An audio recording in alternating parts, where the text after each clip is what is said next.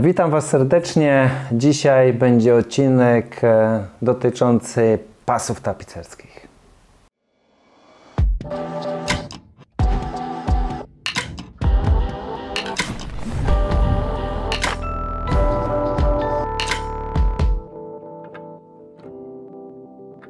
Witam Was serdecznie, moi drodzy. Dzisiaj przechodzimy do konkretów. Dużo zapytań zawsze do mnie trafia mailowo na Facebooku, jak prawidłowo zamocować pasy tapicerskie. Dzisiaj o tym właśnie będzie odcinek. Jak doskonale widzicie, model gotowy do zrobienia, mamy konstrukcję, ale nim przejdę do niego, pozwolę sobie go na moment odłożyć, bo chciałbym Wam parę rzeczy opowiedzieć o pasach. Oczywiście mamy różnego typu pasy. Są to pasy parciane, naturalne lub sztuczne, o różnych szerokościach. Jak widzicie doskonale, one są różnej rozciągliwości. Jedne są bardziej sztywne, drugie się bardziej naciągają. Nawet widać, że w rękach mi się rozciągają, więc tutaj napięcie, o którym za chwilę będę opowiadał, też będzie różne. No i tutaj jeszcze mamy jeden pas, jak widzicie. Tak generalnie wyglądają. Kolor nie ma znaczenia, chyba że dla dziewczyn wolą mieć jakieś paskowane, tęczowe, więc można też takich użyć generalnie, albo sobie takie zwykłe szare. Jeżeli chodzi o pasy, to podstawowe rzeczy. Aha, jeszcze jedna ciekawostka, natomiast nie mogłem jakoś znaleźć dzisiaj. Jeszcze mamy u nas na Śląsku, generalnie stosujemy pasy kopalniane tak zwane. One są jakby wytwarzane z pasociągów, które pracują pod ziemią, transportują węgiel. I nie jest to nic innego jak taki pas, tylko on jest zalany gumą. Nie znalazłem, może kiedyś w innym filmie Wam pokażę, jak taki pas wygląda. Super mocne, bardzo wytrzymałe, natomiast no, są w miarę grubsze od tych. To kiedyś Wam na pewno pokażę. Ok. A więc przystępujemy do robienia. Oczywiście mamy egzemplarz, tak, jakiegoś stelaż do wytaśmowania. No i potrzebujemy tutaj zrobić podstawę pod jakieś, nie wiem, gąbkę, formatki sprężynujące. To jest wszystko uzależnione, co będziemy tutaj potrzebować. Jakby omówię dzisiaj całą zasadę mocowania pasów nie pod sprężyny dwustożkowe, lecz pod szlarafię, pod bonel albo pod gąbkę tapicerską. Tutaj będziemy potrzebować oczywiście pas, do tego pistolet. Ja będę używał tutaj pistoleta pneumatycznego. I tak, jeżeli chodzi o strzelanie pasów, to co już kiedyś chyba wspominałem, najlepiej używać sobie szesnastek. Są odpowiednio długie, nie będą nam wyrywane. Przede wszystkim musicie jakby długość szywek dostosować do drewna, z którego jest zbudowana konstrukcja. Tutaj mamy do czynienia z twardym drewnem, z bukowym, więc szesnastki mogą nie do końca wchodzić, czyli nie będą dobijane. Zobaczymy, jak to będzie w praktyce wyglądało. Gdyby się okazało, że ten pistolet jednak nam nie dobija tej szywki, to pamiętajcie o tym, że koniecznie musimy tą szywkę dobić i ewentualnie zmienić długość szywek lub sprawdzić ciśnienie w naszej sprężarce, bo może się okazać, że została ona wyłączona, no i po prostu ciśnienie jest za słabe, żeby dobijać. Ok, czyli tak, wrzucamy sobie do pistoletu szywki, zamykamy, pistolet jest gotowy. Co jeszcze będziemy potrzebować? Oczywiście pasociąg. Tak, to jest podstawowa rzecz do napinania. Jak widzicie, pasociąg ma tutaj takie igiełki, no z drugiej strony ma wyfrezowany taki rowek, gdzie on będzie, już Wam pokażę, on wchodzi tutaj, ładnie się zaczepia o ten narożnik i tu będziemy napinać sobie tego pasa. Ok. Teraz tak, jak wyznaczyć jaka szerokość tych pasów? Generalnie możemy sobie przyjąć coś takiego, że robimy pas i pas wolnego, tak? Czyli szerokość pasa jest pomiędzy pasami, tak? Czyli pas, szerokość pasa wolny, następny pas i tak dalej, tak? To jest na szerokość. Na głębokość również w ten sam sposób, czyli robimy sobie przeplatankę, którą Wam za moment pokażę. Ale nim przystąpię do jakby przymocowania tych pasów, to jedna bardzo ważna rzecz. Jeżeli robicie stare meble, generalnie one powinny już być ramy przeszlifowane, chociaż często się spotyka, że nie. W tym wypadku to jest stara rama, jak zresztą widać to po śladach tutaj, po tych zszywkach. I zobaczcie, co tu jest ciekawego, co ja zauważyłem. Jedna z tych ram jest półokrągła, drugie są już krawędzie ostre. Tak jak tutaj widzicie, zobaczcie, tu jest półokrągła z przodu, tu jest od środka, a tu jest wszędzie ostry. Ważna rzecz, wziąłem sobie kawałek papieru, ja akurat tu mam 80, odciętą i koniecznie przeszlifować. Czemu przeszlifować? Jeżeli będziemy mieli ostre krawędzie, jeżeli będziemy korzystać, siadać, to po pewnym czasie, kilka tysięcy razy siadamy na dany egzemplarz i niestety, ale ten pas może się tutaj przetrzeć, może się zniszczyć. Dlatego warto wziąć, nie musi to być bardzo mocno, ale delikatnie przeszlifować. Zobaczcie, jest wszystko ok. Tutaj jest jeszcze ostre. Tutaj nie muszę, no tutaj jest krawędź przeszlifowana, jest zaokrąglona, więc nie muszę tego zrobić.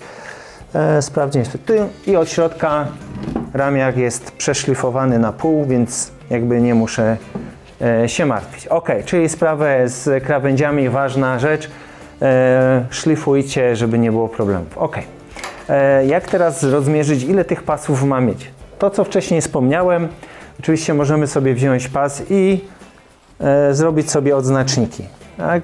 Grubość pasu, żeby nam się później nie pomyliły, zobaczcie, robię sobie odznaczniki, to nie musi być co do milimetra, no tam mogą być trochę rozbieżności, więc tym się nie przejmujcie, zobaczcie, tylko że co teraz tu z tym zrobić, tak? Jakieś kreski, ja wiem, i ja osobiście robię coś takiego, jeżeli to ma być przestrzeń wolna, tak, następna robię sobie po skosie, tak?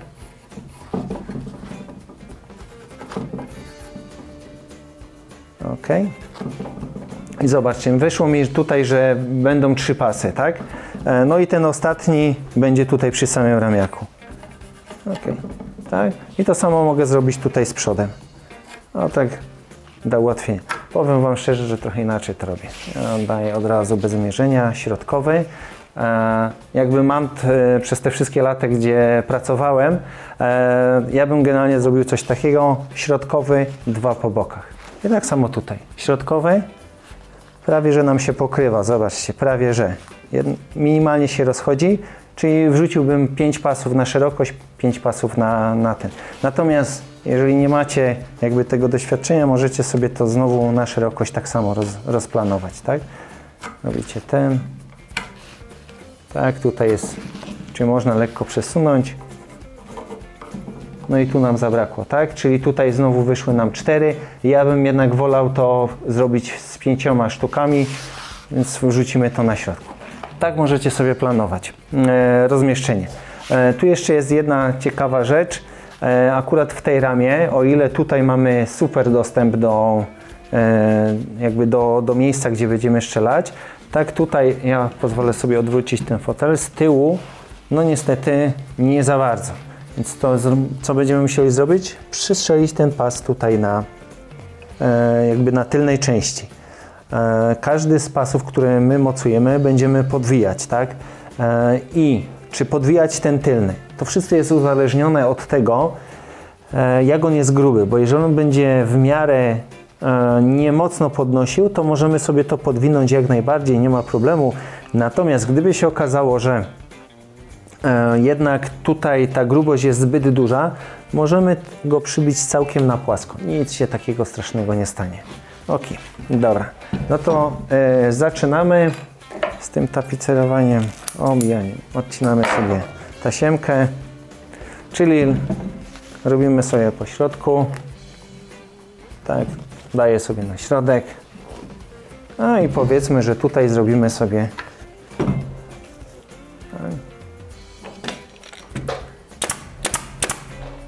i zobaczcie, co tutaj mamy. Użyłem 16.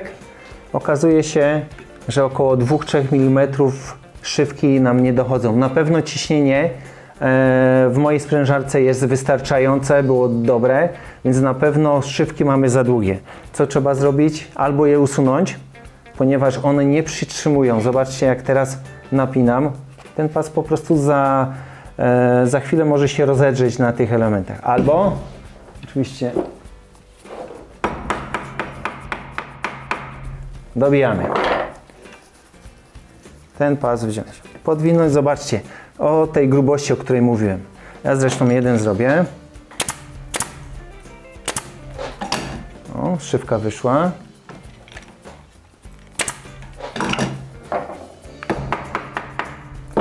Dobra.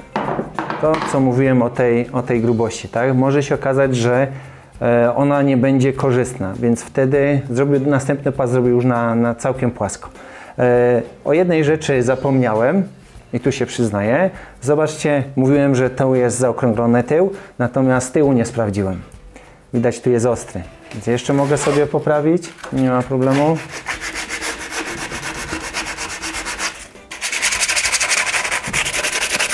Przerzucić pas, żeby nie przeszkadzał. No i mamy gitarę. Zobaczcie. I możemy sobie zamocowany. Przerzucam do przodu. No i teraz napinanie tego pasa. Mamy pasociąg. Ustawiamy kąt nachylenia tego pasociągu. On musi być odpowiedni.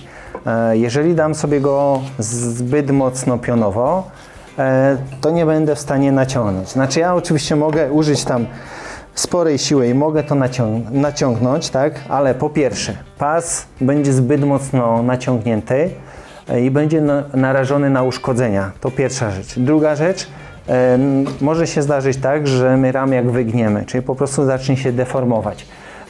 W zależności jak są zaczopowane te elementy, tak? Wiadomo, że to mocując w ten sposób kilka pasów, to jest naprawdę ogromne naprężenie, więc może nam zniszczyć tą ramę jeszcze przed tym, niż zdążymy otapicerować mebel, albo gorsza sytuacja, po tapicerowaniu siadamy, dodatkowe obciążenie jest na ten pas i jest one niszczone. Dlatego to napięcie jest ważne, żeby było duże, ale nie zbyt mocne. Znowu tutaj się czuję, że jest za mocno, więc minimalnie niżej, 1,5 cm. O, myślę, że te napięcie, czyli wiem, że to prosto, wy to jakby w swoich telewizorach dokładnie nie widzicie, ale to naprężenie jest słyszalne, że jest dość mocne, tak? Przytrzymać sobie, strzelam sobie piętrzywek, zobaczcie, 16, inaczej jest usłojenie drewna i te szywki już na przykład weszły tutaj nam dobrze, więc nie musimy dobijać, jest wszystko w porządku. Zwracajcie sobie jeszcze na jedną rzecz ważną uwagę. Ja sobie pozwolę, nigdy tego nie róbcie, co ja teraz zrobię. Może kamera tutaj pokaże, ja przytrzymuję specjalnie ten nosek, lekko wychodzi język. Zwracajcie uwagę, czy ten język właśnie nie wychodzi Wam za daleko. Czemu? Ponieważ jeżeli będzie Wam wychodził zbyt daleko, będzie twarde drewno, to istnieje zagrożenie, że te pasy będą lekko nacinane. To też w innym materiale, przy pasach elastycznych, pokażę Wam dokładnie, jak to wygląda, że będziecie sobie niszczyli nowe pasy i niestety będzie pas nadawał się tylko do wyrzucenia. Ok, mamy naprężone 3 szywki, w zupełności, uwierzcie mi, wystarczą. Odcinamy sobie około 5 cm, zabezpieczamy ten pas, podwijając i z góry możecie 2-3 szywki przyszczelić. Taka informacja pewnie niejednokrotnie rozbierając jakieś starsze elementy zauważycie, że kiedyś używało się tak zwanych, my to nazywamy papczokami, czyli gwoździe. W momencie ja tutaj szukam, gdzieś miałem wrzucone. O, lecą, patrzcie, sypie się. Zobaczcie, to są papczoki. To są takie dość solidne gwoździe i one były przybijane, tak było używane 5 gwoździ na jeden pas. To tak dla ciekawostki to Wam powiem. Także ważna rzecz było, żeby te gwoździe, ja sobie to narysuję może tutaj na tej ramie.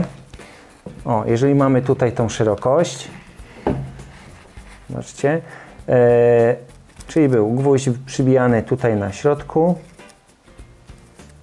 Te gwoździe nie mogły być nigdy w jednej linii.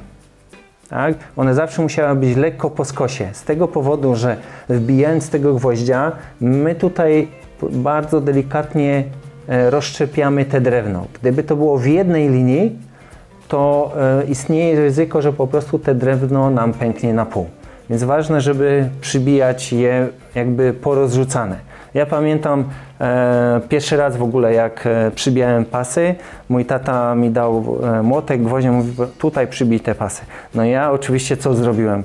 No, żeby było pięknie, to ładnie, idealnie w jednej linii przybiłem sobie te gwoździe. No i oczywiście tata przyszedł i no i nie był zadowolony, bo powiedział, że w ten sposób nie można działać. Oczywiście 3 gwoździe podwijamy znowu i na górze też w innej kolejności znowu przybijamy sobie kolejne 2. To tak dla informacji. Natomiast wszywki 5 nam wystarczy i możemy sobie dalej działać, tak? Mamy jeden środkowy, no to teraz możemy lecieć z kolejnymi, tak? O, może tak, żeby było lepiej widoczne. Obracamy sobie. Teraz możecie zrobić, jeżeli tutaj podwójnie zwijałem, to co mówiłem, jest wysoko, możecie sobie zrobić, o, podwinąć raz, żeby Wam się ta tkanina nie szczępiła. Znowu tutaj nie zmieniłem szywek, jak widzicie, przystrzeliłem 3, natomiast z racji tego, że nie będę już tutaj podwijał, no, dla bezpieczeństwa przystrzelić sobie 2, 3 kolejne. Ok, i znowu. Tak, znowu robimy, napinamy.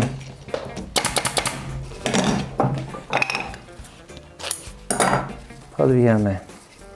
Pamiętajcie, że te zszywki, które tutaj strzelamy, starajcie się albo jak najdalej, albo minimum na środku, żeby nie strzelać przy samej krawędzi. Zawsze wiadomo, że to jest podtrzymanie, żeby drewno nam się nie zniszczyło, jak najdalej od tej krawędzi. Ok, podwijamy. Kolejny pas. Jak widzicie tutaj w tym moim systemie, że na pół i po 2 będzie na pewno ciaśniejsze te przestrzenie. Ok, przybijamy kolejny pas. Już nam zostały 3. Jest ok, jest ok.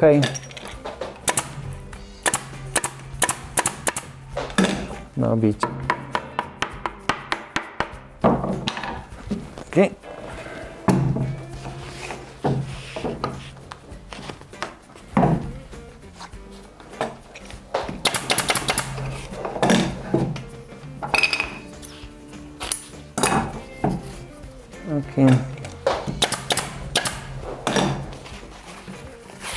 Kolejny pas.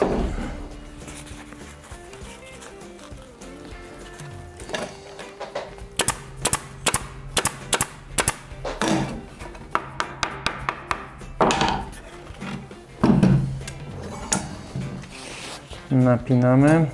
Pasociąg jest. Myślałem, że ktoś...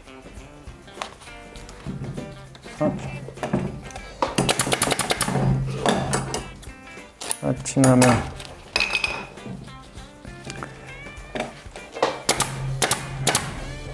I ostatni na szerokość. Że będzie podstawa bardzo solidna.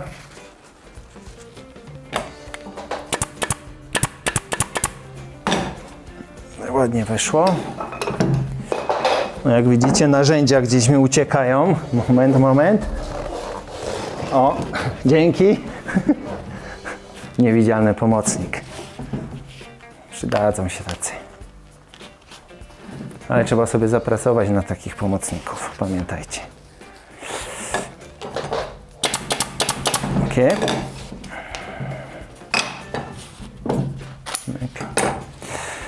No i tak, jeżeli chodzi o głębokość, mamy zrobione. No i teraz musimy sobie wrzucić te pasy na szerokość naszego mebla. Tu zrobię ten sam system, dobra, wykorzystamy to, co rozrysowałem, czyli tutaj wrzucimy sobie 4 pasy. Pamiętajcie, że jeżeli mamy na jednym poziomie ramę, tak jak w tym wypadku, trochę jest inaczej przy lisku, ale to w innym materiale, to starajcie się przeplatać zawsze pasy. Czyli jeżeli tutaj zaczynam z dołu, góra, dół, góra. Tak, i mamy. Czy jest przeplecony? Tak. Strzelamy. Zobaczcie, znowu nie dobiło. Wiecie co?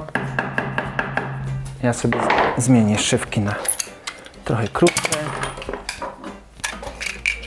Aha, zawsze mi mówiono, żeby nie strzelać w powietrze. Niszczą się w środku o-ringi. Ok. Zmieniliśmy na dziesiątki. Ok, mamy. No i tutaj znowu napięcie pasa. Tak. Myk. Jest.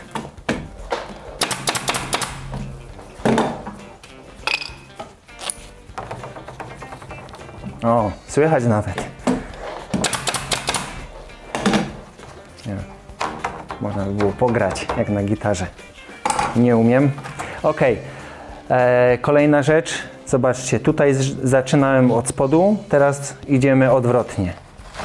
Czyli naprzemiennie. Tak? Jeżeli tutaj zaczynamy od spodu, tu drugi rząd leci na górze. Okay. Aha, uważajcie jak strzelacie. Nie jest to przyjemne. Parę razy się przekonałem o tym. I to na 16. Wciuka wszedł z góry, a z dołu wyszedł. Okay. Odcinamy.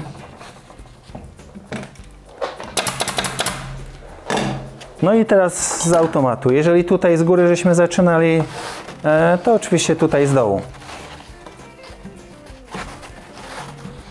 Tak, one przez to, że one są przeplatane, one wzajemnie się jakby wspierają, zobaczcie, tak? I o to tutaj chodzi. Okay. Jeszcze, o, zobaczcie, tutaj za nisko, czuję, że jest za słabe, więc trzeba podnieść lekko do góry. Olek. Okay.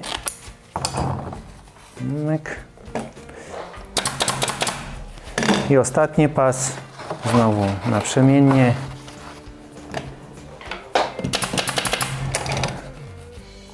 Ok. No i dochodzimy do finiszu za mocno. Jest ok.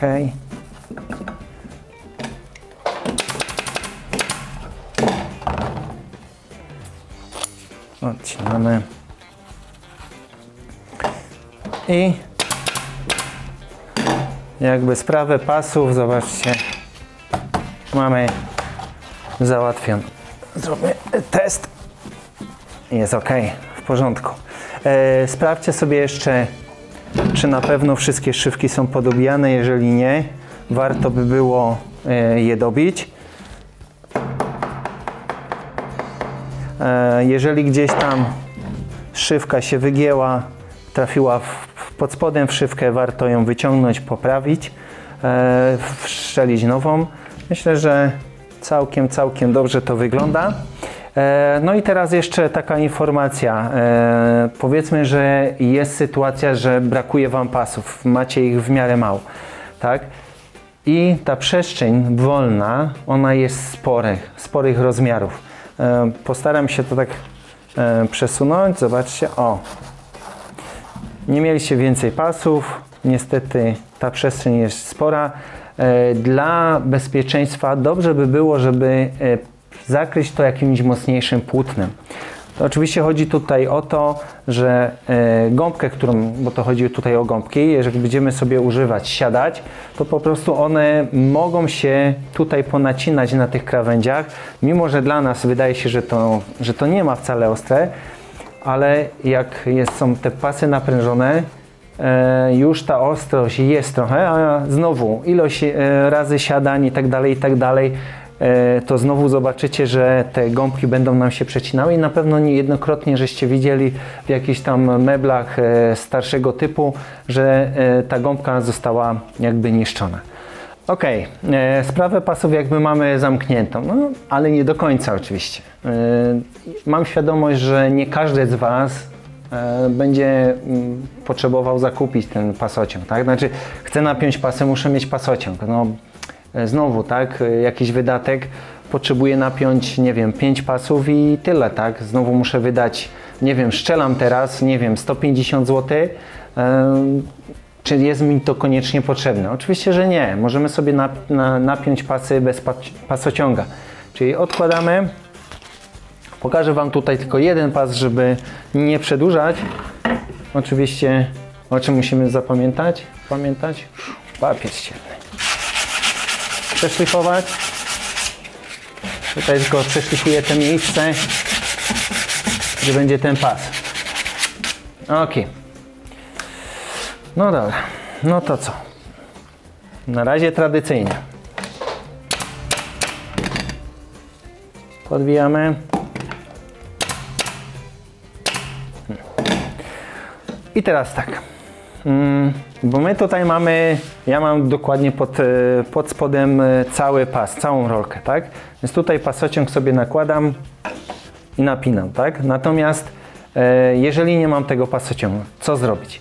Jakby możecie to na dwa sposoby zrobić. Albo odciąć ten pas, albo zrobić to na tym pasie od razu. Będziecie potrzebować do tego takie kleszcze. Oczywiście one nie są za ostre, są specjalnie też cęgi do naciągania pasów, natomiast no znowu musicie kupić, tak? Macie zwykłe gdzieś tam w garażach, w różnych rzeczach takie szczypce, tak? I co robimy? No zobaczcie. Przede wszystkim, jeżeli robimy może pokażę dwa pasy, żeby było. Na razie na nieodciętym pasie, czyli biorę sobie ten pas, przerzucam na drugą stronę, tak, żeby go podgiąć. Żeby było widoczne, ja go robię trochę za krótki. Tak? Nie na równo, robię go trochę za krótki. I znowu, teraz musicie sami stwierdzić, czy ten naciąg jest ok, czy nie. Łapię sobie na środku. Tak? Zaciskam. No i mam za krótkie. Nie ciągniemy w ten sposób, mimo że ja mam trochę siły, to pewnie bym to naciągnął, ale jestem sam, no to dobra. Naciągam, a co trzecia ręka. Nie, no wystarczy po prostu naciągniemy sobie. A żeby było może widoczne, ja Wam pokażę, tutaj się zaparłem o tą krawędź. Zobaczcie. Tak, i teraz sobie zobacz, mogę regulować ten naciąg, tak? Odpowiedni. Mocniej, chcę słabiej. Ok, czyli mamy. No i teraz ten pas sobie odrzucić. Zauważcie, że ja mam na krawędzi stołu te cęgi, tak? Jeżeli bym to robił tutaj, zobaczcie, nie jestem w stanie, a tu na krawędzi mogę sobie jakby regulować. No tu wyprostuję go trochę. No i co robię? Naprężam, szczelam. Teoretycznie mógłbym od razu przyszczelić jakby 3 szywki i sprawa załatwiona. Natomiast z racji tego, że szerokość tych kleszczy jest ograniczona, czyli ona generalnie mi naciąga tą środkową część, to teraz mogę sobie przejść z boku. Jedna szywka już mi to przytrzymuje. Lekko dociągnąć drugą stronę. Jeżeli tutaj macie splot, to widzicie, czy on jest prosty, tak? Czy my tego prostujemy, wtedy mamy pewność, że ten naciąg jest taki sam jak środkowy. Napinamy. No i znowu boczny. Tutaj podbijam. Znowu, żeby był równy. Myk. Podwijamy. Sprawa załatwiona. A teraz pokażę, jakby nie na całym pasie, bardziej może się to przyda sytuacja. Już. Mówili, nie strzelaj i nie mów, bo nie słychać, co gadasz. Dobra. Sytuacja taka, bywa czasami, że pasy mamy dobre, tak? Czyli nie musimy ich wymieniać. Tutaj akurat żeśmy wymieniali, ale robimy renowację, patrzymy, pasy są w porządku i stwierdzacie, zostawiam, tylko trzeba je napiąć, tak? Bo one się podczas użytkowania tam przez te kilkanaście lat naciągnęły. Czyli robimy sobie teoretycznie taką jakby, no to jest ten pas jakby, który był tutaj przybity, no i się poluzował, tak? Więc wtedy mamy, delikatnie odciągamy szywki, wyciągamy szywki, gwoździe, cokolwiek tam mamy. No i wtedy robimy generalnie to samo, co żeśmy robili. Albo możemy sobie to podwinąć, tak samo jak było w pierwszej wersji. Myślę, że to jest najlepsza opcja, ponieważ tym bardziej przy starym pasie, żeby znowu go nie uszkodzić, jak jest podwójnie, na pewno jest większe bezpieczeństwo przed uszkodzeniem tego pasu. Albo pojedynczo. Tylko że jak widzicie, jak pojedynczo jest, zobaczcie, teoretycznie łapie tutaj jakby na równo z tą ramą, więc to napięcie mi niewygodnie. Powiem szczerze, że wygodnie jest jednak skrócić sobie. O. No, popuściłem. No i robimy identycznie to samo, co było wcześniej. Tutaj przytrzymuję. Tak. No i teraz trochę mam tego za dużo. Pozwolę sobie to odciąć. Podwijam. I mamy sprawę załatwioną z pasami. Jeszcze jedna taka uwaga. Zwracajcie uwagę, gdy naciągacie stary pas. Zobaczcie, bo najczęściej on jest złapany tymi grubymi gwoźdźmi, czyli tymi papczokami, tak? Czy czasem ta tkanina, ten splot nie zaczyna się rozpadać? Bo gdyby się okazało, że po naciągnięciu zaczyna się Wam to rozpadać, to myślę, że dobrze by było jednak, żeby wymienić na całkowicie nowe te pasy. No i co, moi drodzy, chyba to z tych najważniejszych informacji, co chciałem Wam przekazać. Znowu fajnie, jakbyście napisali jakieś komentarze, co myślicie o tym splocie. Czy Wam się podobało? Piszcie, komentujcie. Postaram się na wszystkie pytania Wasze odpowiedzieć. No i mam oczywiście taką dużą nadzieję, że do zobaczenia w następnym odcinku. Trzymajcie się, cześć!